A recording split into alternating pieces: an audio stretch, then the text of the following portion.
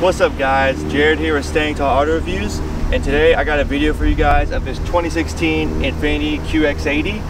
As you guys know, Infiniti is the luxury brand of Nissan, and today we're going to bring this one to you. It's absolutely massive. This thing's huge.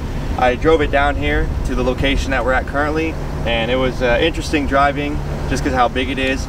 Let's go ahead, do a thorough walk around the outside, show off the inside, and see how 6'6" Jared fits in. Starting off with the headlights, very good design. I like the way it looks. It's an LED headlight. You have the little housing right there, and then you have more of your housing there. Down here, we have our turn signal along with our fog lights down at the bottom. And then taking it to the middle, we have the massive Infiniti grille with the Infiniti symbol to make sure you know what you have. And then we have some ventilation down here also for this massive 5.6 liter V8. We'll show that off soon. Going ahead and coming around, it's more of the same throughout here. So I'll go ahead and show this off right here. So we have the chrome trim along with the ventilation there.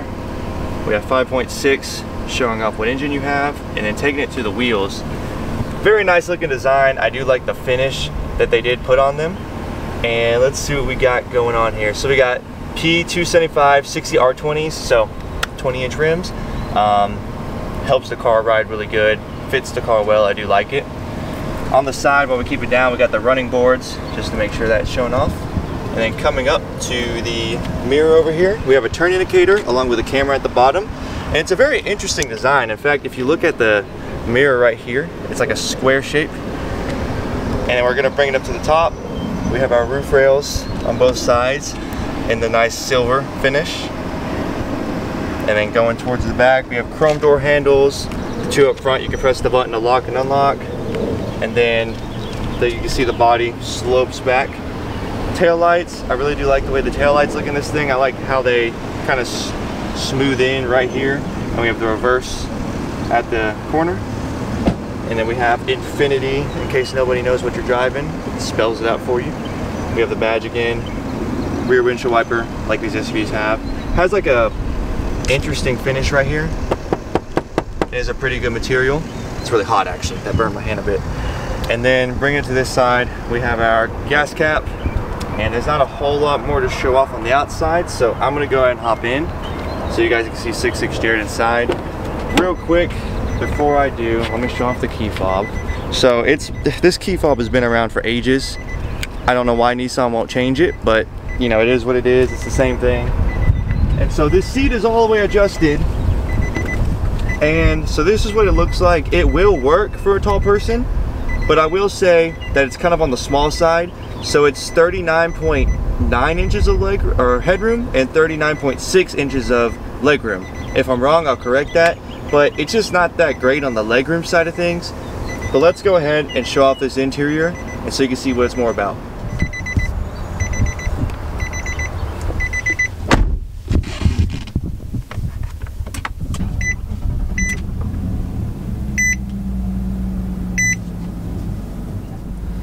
Alright guys, so we're inside the Infiniti QX80. We're going to go ahead and start with the left side. So here is your door handle, and then you have your mirror controls, window controls, all that good stuff right here. Nice plush material too, that's worth pointing out. This is the door handle. You got your seat settings right here along with this little wood trim, which is really nice looking, wood paneling. The vent has an interesting design up here, it goes all the way up. And then bringing it down here, we have our liftgate controls along with our dimming and all that good stuff. Steering wheel, it's got an interesting shape to it. Feels really good. It's got wood here along with leather down there. And then you have all of your good controls for your phone, all that good stuff. The setup up here looks really nice. It has a nice little, how do I put it, like design in there. And I don't know how to describe it, but it looks really good along with the blue accenting that it has. You have your nice little display in the middle showing temperature, miles, all that good stuff. Bringing it over to the right side, we have our touchscreen display right here along with our vents. We have some radio controls. We do have where we can cycle through all of our camera views right here. Then we also have map right here. You can hit map, shows the map on there. And then bringing it down, we have the actual analog clock right there, along with volume controls, all your radio controls, 6-disc CD changer for the people that love to use CDs still. This is your tuner for your radio stations. Climate controls all on the bottom. And then we have heated seats, heated steering wheel, and then we also have our 12 volt down there. Shifter. This is what it looks like. You have the chrome in the middle along with the nice leather looking material here. It's a bit softer on the bottom. We do have a little sport mode where you can kind of manually shift right there. Right here we have snow mode, tow mode, and traction control on and off. And then opening this up where this wood panel is, you got cup holders, 12 volt little cubby. Same thing right here. We have a, get out of the way, USB with a little cubby. Going over to this side, it's got a nice little shape going on right there, and it's a decent material, feels pretty good. And then the center armrest is very plush. Plus in here, show this off, you have the old school video connections, video audio connections, along with the deep space. Seats, very comfortable seats. They're nice and plush. They have the perforated wavy design in them. Same thing down here too. I have my stuff right there. And then there is your rear view, and then sunglass holder, lights, and your sunroof right there. Overall, it's pretty good in here. Also got to mention Bose sound system in this thing. Sounds phenomenal. Would show it, but YouTube says otherwise.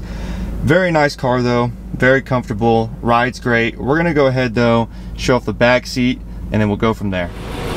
Okay guys, so we're gonna hop in the back seat by myself to see how a 6'6" person sits behind a 6'6" person.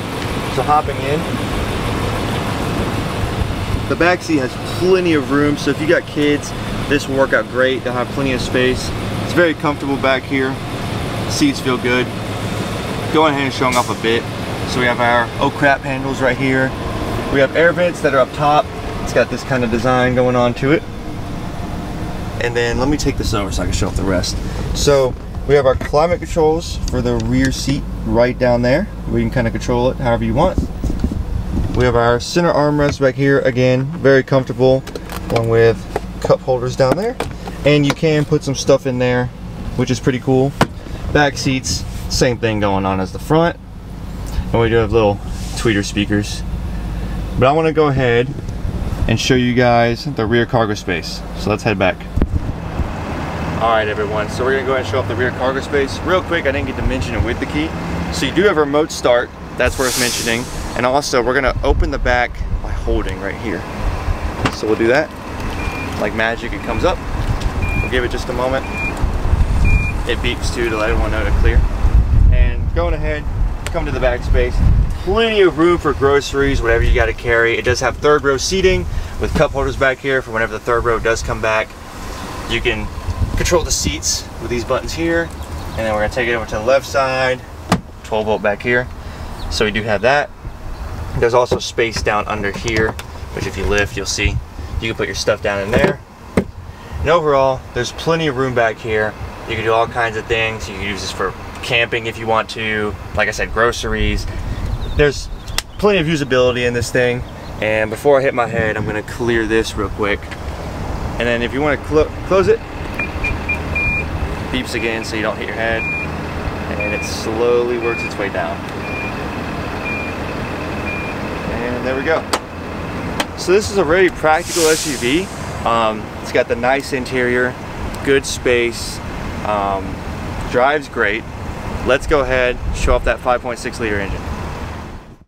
Okay, so for the engine on this QX80, we have a 5.6 liter V8 making 400 horsepower at 5,800 RPMs and 413 pound-feet of torque at 4,000 RPMs.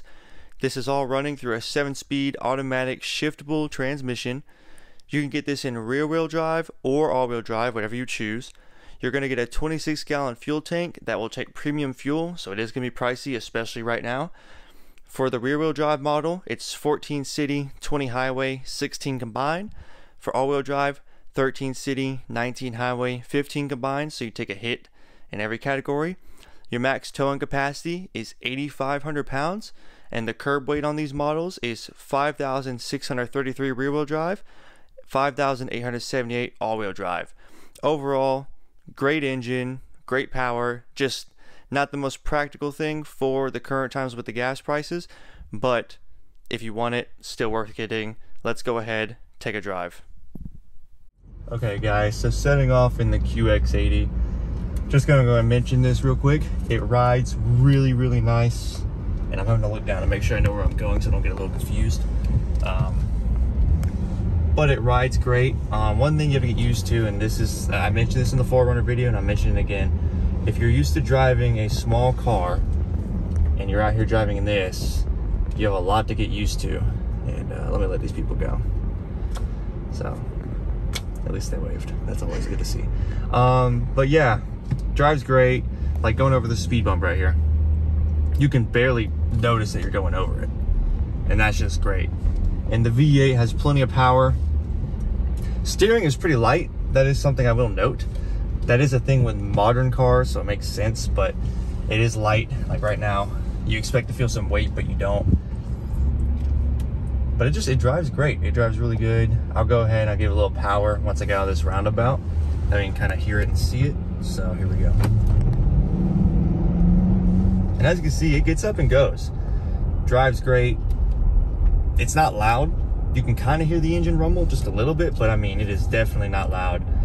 But overall, I mean, if you're looking to get one of these, I would say it's worth it. They have gone down a good bit from when they were new, so you can get a pretty good deal on them. I do know they're similar to the Nissan Armada, you know, the slight bits here and there. But I mean, if you're looking into getting one, I would recommend getting one. Just, you know, do your research first. But let's go ahead and go to the next part of this video, wherever I put it. Thank you guys so much for watching this video today. I hope you enjoyed it and I hope it helps you out. If you did, leave a like, subscribe, share this with your friends. Follow us on social media at Standingtallautoreviews. Drop comments down below if you have any questions, concerns, or any ideas. And until the next video, I'll see you guys. Peace out.